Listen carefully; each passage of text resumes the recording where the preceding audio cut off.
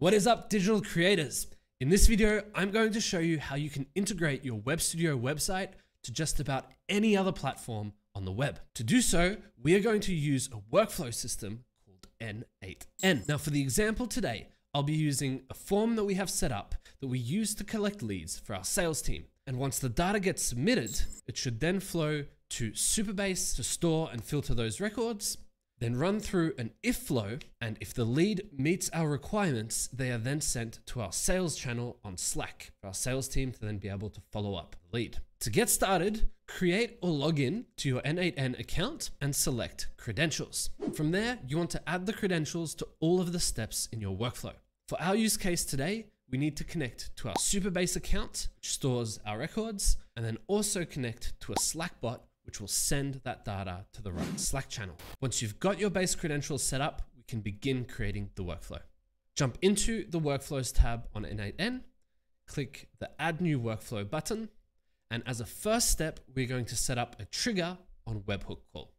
For the Webhook configuration, we are going to go with no authentication, although you could use it if you wanted to add an additional layer of security. For the HTTP method, we are going to use post, and we're going to leave the rest of the settings as default. From there, we're going to copy our test URL and jump back into our Web Studio builder. Once you're in your builder, go ahead and select your form instance. You can do so from the navigator, and we want to be adding two properties to our form today. The first is the method property, and the second is an action property.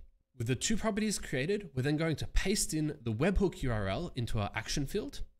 This was the URL that we copied for the test setup on n8n. And for the method, we're simply going to type in post. Once you've got your form action set up, you also need to make sure you've configured the naming on each of your form fields. You can see I have 5 types of fields here. I'm just going to select each one and name them. So for my name field, under name, I just have name. My email field contains email for the name. My requirements field, obviously requirements. And each of my budget radios have their budget set up in their name field. With your base form configured, go ahead and publish your website, and we will create our first test submission for n8n.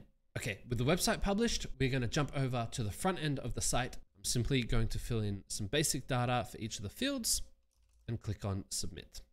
From there, if we jump back over to n8n, you'll see it has received the test submission data for this project of this window, and I'm going to add my next action. So this one was to Supabase. From here, I want to create a row. I'm going to select my account, select the table, and start mapping the data that I want to send. So I'm going to define it for each column. The way I'll do this is add a new field, select the column on Supabase. So I've got my name string here, and then pull in from the test webhook data the relevant strings. So name goes into name. I'm going to then select email. Same thing, email goes into email. And I'm repeating this action for all of the fields in my form. Once you've finished mapping the fields, you can then exit the pop-up. Okay, so my lead data is now flowing into Supabase. I also want that data to flow into Slack, but I only want it to flow into Slack if the lead is of a certain value. To do this, I'm going to add a new action. This time I'm going to select a flow action. I'll be using the if flow action, and essentially I want to tell it if it is any option above the 10K budget, send it to Slack and our sales team. So I'm going to switch my input back to my initial form, webhook. And for the condition, I'm just going to choose a string condition and tell it if the value from this field is on, which is my under 10K budget, then don't send it to Slack. So let's test this node. You can see it's been successful. It's figured out, yes, for that lead, it is true. It is under $10,000. So I'm going to exit out of this page now, and I'm going to add an option under the false, right? The last step was, yes, they are under $10,000. So if it is false and they are not under $10,000, I want to send them to Slack. So again, click the plus action button, choose an action in an app. I'm going to select Slack, and I want it to simply send a message into my sales channel. So on my Slack pop-up, I can choose my Slack account. I want it to be a message. I want it to be sent. Where do I want that message to be sent? To a channel. Which channel? I want it to be my sales channel. What do I want to include in the message? Just a simple text, and I'll be pulling in the different fields from our form. So going back to our initial form data, we can see I have my name, email, requirements, budget.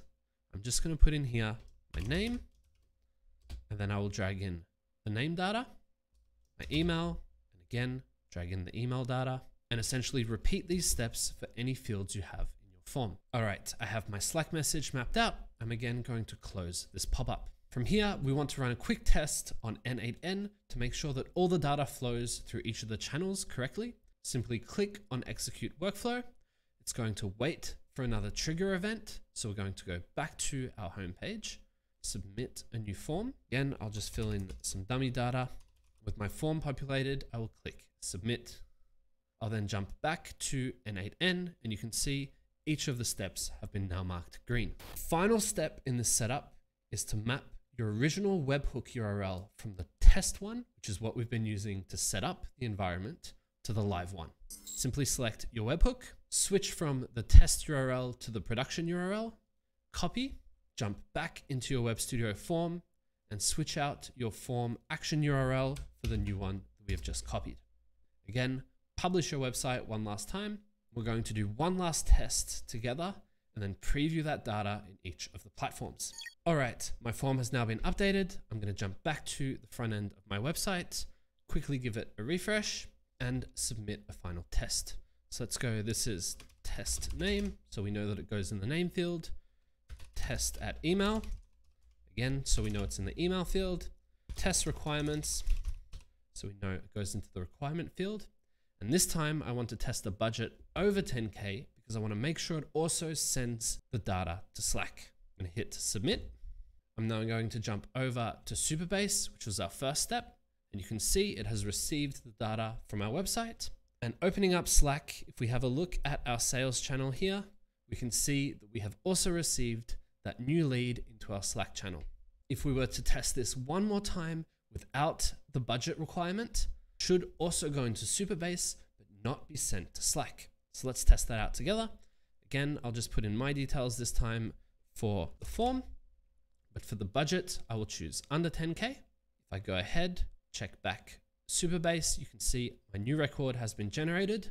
But if I check Slack, it has not been added to the Slack channel because they did not meet that if requirement, which was the budget being higher. And that is how you can integrate your Web Studio website with just about any other platform on the web. n8n is a really easy to use no-code automation platform that fits in perfectly with your Web Studio stack and can help you streamline and automate a lot of the simple tasks. That's pretty much it for this video. Let me know if you have any questions in the comments down below, or if there's anything you'd like to see in a future video. Appreciate your time, and I'll see you in the next one. Ciao.